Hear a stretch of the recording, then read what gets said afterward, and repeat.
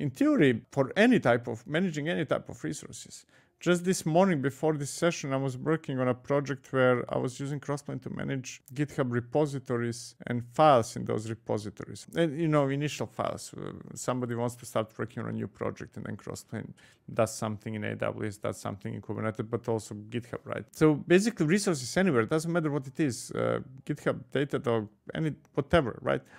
The only limitation essentially is there a provider for that? And if there isn't a Crossplane provider, then the next question is, can that something be defined as Kubernetes resource? If it can, then yeah, you can use Crossplane compositions for anything. For example, there is no provider Crossplane for managing database schemas, as far as I know.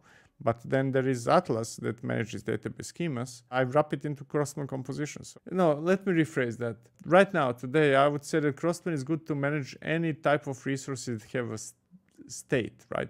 So it's not necessarily, it will not replace one-shot actions like, GitHub Actions or Jenkins workflows or Argo workflows. Those type of things, not necessarily today, because they're just executed once and never again, the same workflow. But to something that has a state, yeah, anything really. The only limitation is whether you can describe that as Kubernetes resource or no.